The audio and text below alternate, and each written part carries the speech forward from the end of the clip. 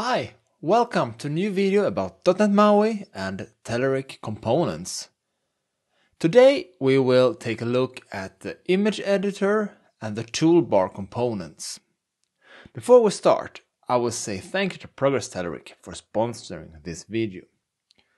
So if you like this video, subscribe and press the like button. And don't forget to go to telerik.com and check out the great components from Telerik that I will show you now. So let's go and open Visual Studio. So let's start with the image editor. And as you can hear with the name, image editor is a component for editing images. So in this demo I will take a thumbnail from YouTube because I will continue work with the app that I have done in the previous episode, that is the Use Stats app. So we'll take a thumbnail from one of my videos and we will load it into the image editor. So the first thing we will do is of course creating an image editor. So to do that we need to import the Telerik namespace, just like doing the XMLNS Telerik, or you can call it whatever you want, but I call it Telerik because it's the Telerik components. And then it will be schemas telerik.com 2022 SAML MAUI. So let's go with that. So Telerik rad. Do you remember all Telerik components start with rad for rapid? So rad image editor. So and now we can load the image into here by setting source. And right now I have a property in my view model called image URL. So we'll bind to that. Binding image URL. Just like that. And that is enough for starting the app. So let's do that. And we will run it on Mac today. So here we have loaded an image to it and we can set zoom level, for example, if we want to do that. So we go back here and we set minimum zoom level and we set that to 0.5. We set max zoom level to, let's say, 200. And we should now be able to pinch zoom this if we run it on an iOS app. So let's open that and try out. And now we have it here. And we can do some pinch zooming. But is this really an image editor? We just show an image and we can zoom to it. No, it's just a half of the image editor. It's a viewer. And to make this image editor, we need to add a toolbar. So that is what we should do now. So we go back to the code. And as you can see, I have a grid here with two rows. One with size outer and one that should cover the rest of the view, and that is this, the image editor. So let's do like this. We're adding a toolbar. Telerik rad image editor toolbar, and then we need to reference the actual image editor, and that means that we need to give this a name. So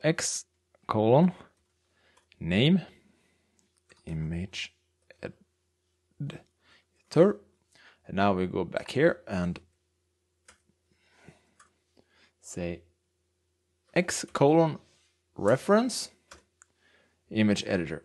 So now we have the toolbar here, and then we can do some cropping. For example, we can say oval, click OK, and now we have cropped the image and we can rotate it. Let's rotate David, and we can flip David, and we can do some adjustment. And now you can see here my problem here too is that I have set label, for example, to be white, so it will not look that good on this view. So but we can just go and change my labels so they are not white anymore. So we override this property just for now. And we say setter property text color value black, And then I should go and turn off dark mode, because theming an app is not what I will focus on during this video. So let's focus on other stuff instead, but I will show you that it's just because of my styling we had a problem. So let's run the app again. So here we have David again. We can crop him again, and now you see everything looks much better. He can be oval this time, and we can flip, flap, and adjust. Like you, for example, set tension, brightness, contrast. I think we should do like that. And he can be a blurb or sharpen too. Okay, now we have edited the image like that. And of course we have redo, we have undo here, so we can do that. So this is the default toolbar. If you want, you can build up your own toolbar in the image control too. So let's show how to do that. So we will close the app and we will go back to the editor view. So here in the toolbar, we can do like this. Auto generate items, false. And now we can add items to it instead. For example, we can have the flip controls, so we add them.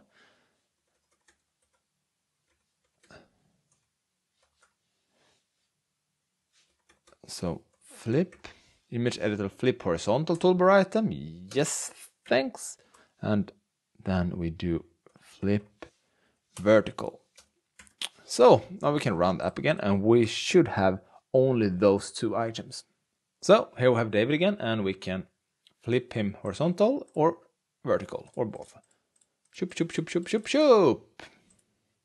Okay, and of course you can continue to add more items. If you, for example, want a separator between them, you can do that too. Just add a separator toolbar item, just like that. And now you can see that we have a separator there. So if you want to style the toolbar items, you can do that. So let's go and create a resource dictionary and add some style for that ones. And you can do this on a global level, of course. So in this resource dictionary, we create style and target type here for those flip horizontal and flip vertical is button toolbar item. So we set that one just like that, and now we can add some setters. So setter property, and here you can see all the available properties. So let's go with background color, and we set that one to blue. Maybe not the most beautiful color in this case, but it will be easy for us to see the difference. So let's go and run the application. And now we have those as blue.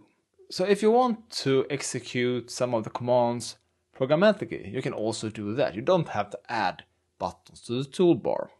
You can do it just by code. But to demonstrate that, I will also add another button outside of the image editor toolbar, just so we have something to trigger the code. So we will do that in the .NET MAUI toolbar. So we create a new item with text blur. We add it to the toolbar. And this is not the image editor toolbar, it's the application toolbar. .add.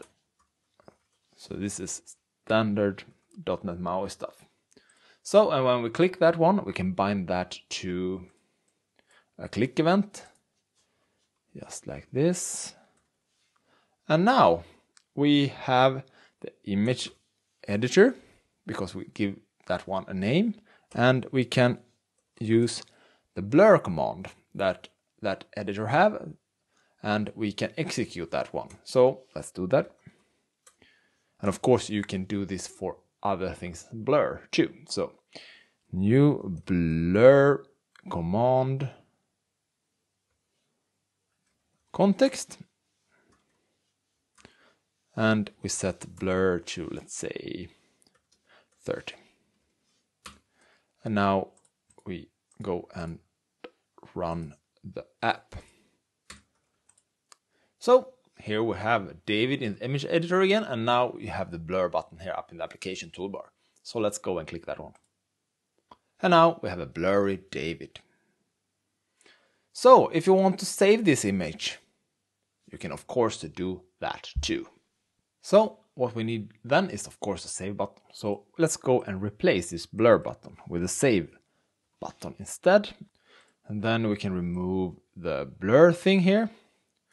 So for example, if we want to save it on disk, we can easily do that. So path is file system dot current.app data directory. That's the place where you should save data if you write it to disk. And then we go using var file stream, and then we do file.create path, and of course we need a file name here also, so we do like this. Path is path.combine. Always use combine, then you will be sure that it works on all platforms. For example, backslash is used in path on Windows, and on Mac it's just the regular slash. So we do like this, david.png.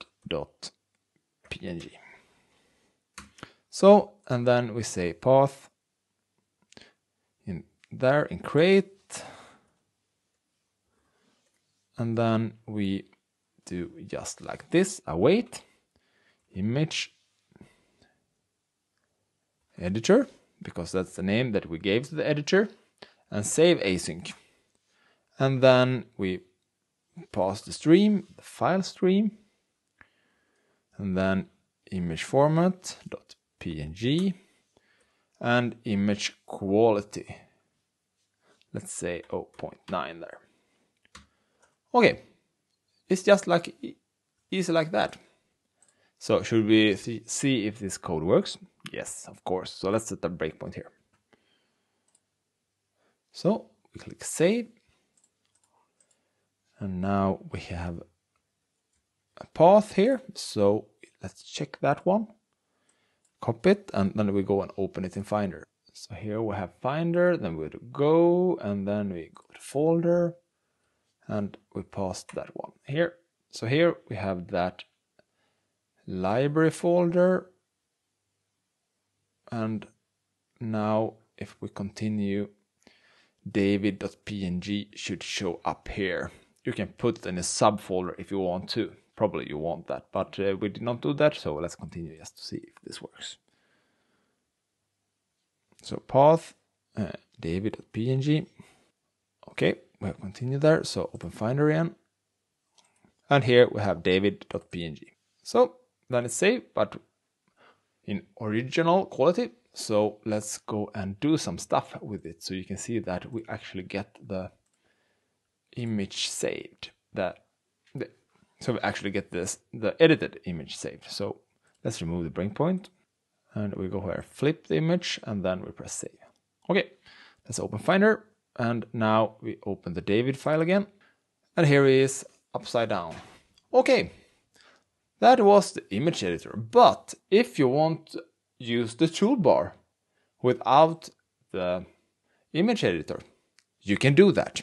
But you should not use the image editor toolbar, because they also have a toolbar component that you can use when you want toolbar without using the image editor. So here we go to the grid again, the empty grid, because I removed the image editor. That's Telerik, because we need to have the control from that namespace. So red toolbar, just like that, red toolbar. And now we can go and add toolbar items to here. So we can add a button, for example. So Telerik colon button toolbar item text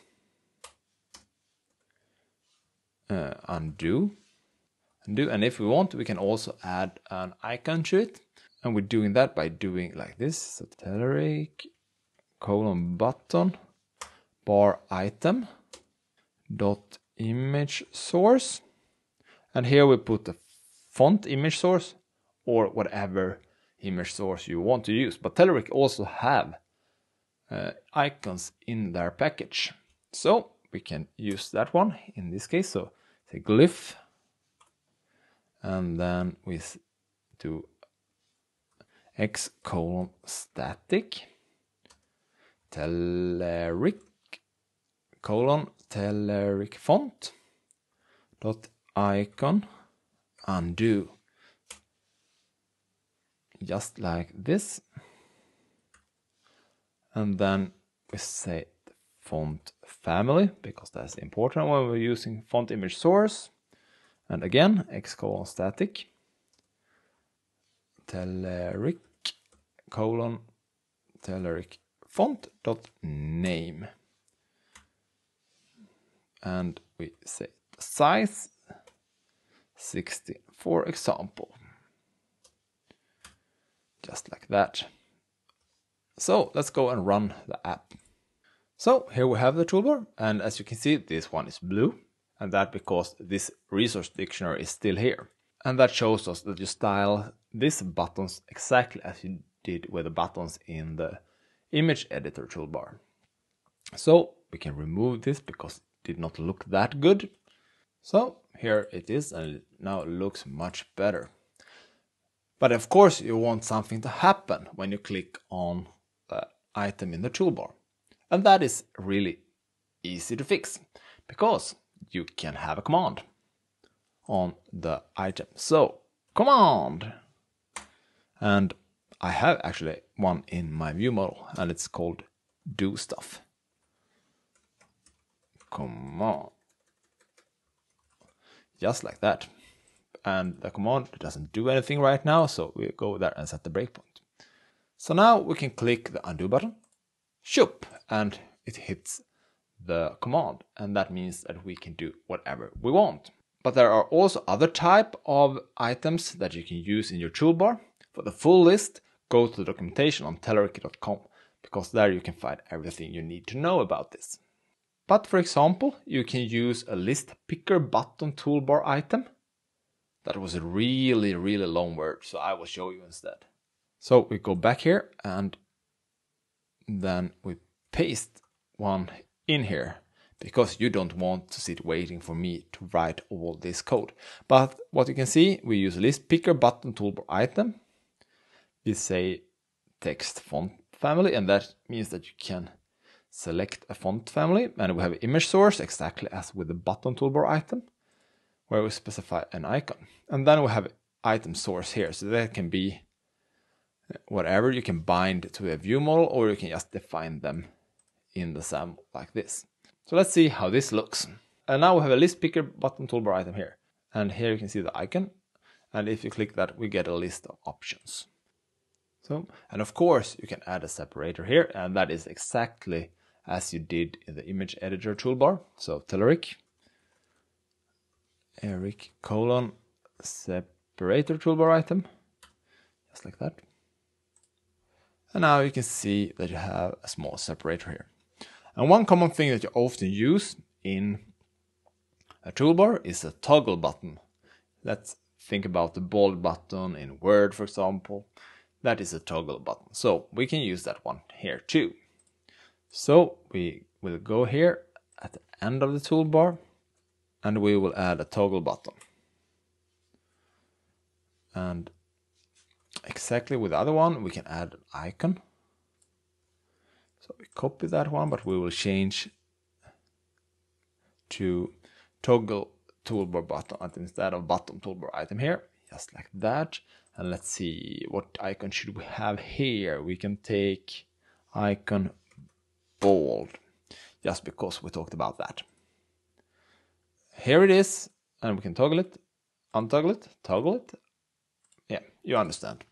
But if we want to have a group of items, we can also have that.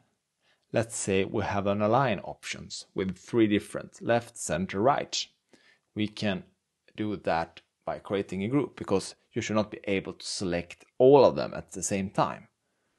So we go back to the SAML, and we create a group toolbar item, and then we add a radio button toolbar item to it. The first one can be left. Then we add an image source, Telerik ray button toolbar item dot image source, and then we copy this one, paste it here, and then we change to icon align left. And then we can add 2 more of this. And we say middle, icon align center, and right, icon align right. And of course you can use your own icons here, as I said before. So, and now we have the group here, and we can select left, middle, and then it unselected left, and we can select right, and middle is unselected. So that was everything for today. Thank you for watching. Please subscribe to my channel if you not already do so. Press the like button, and if you not have seen the other videos where I show Telerik components, go and check them out, and we see you next time. Bye bye.